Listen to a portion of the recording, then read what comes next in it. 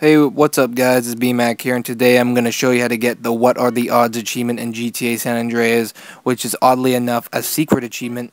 So let's get right into it. So first you want to go to the underpass, under the underpass in North Los Santos, and then you're going to want to make your way to the betting shop. And then you're going to walk in, go to the betting machine, and pick any horse of your choosing.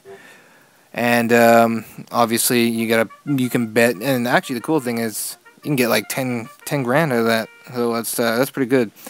But yeah, so this, you might not get this on your first try. This is it's kind of it's weird. I don't know why, but it just is.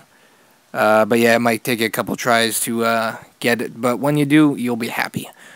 Anyway, so let's wait for my horse to get over the finish line here, and there he goes. Alright guys, what are the odds? Hope you enjoyed. Anyways, don't forget to like, comment, and subscribe. We'll see you in the next one.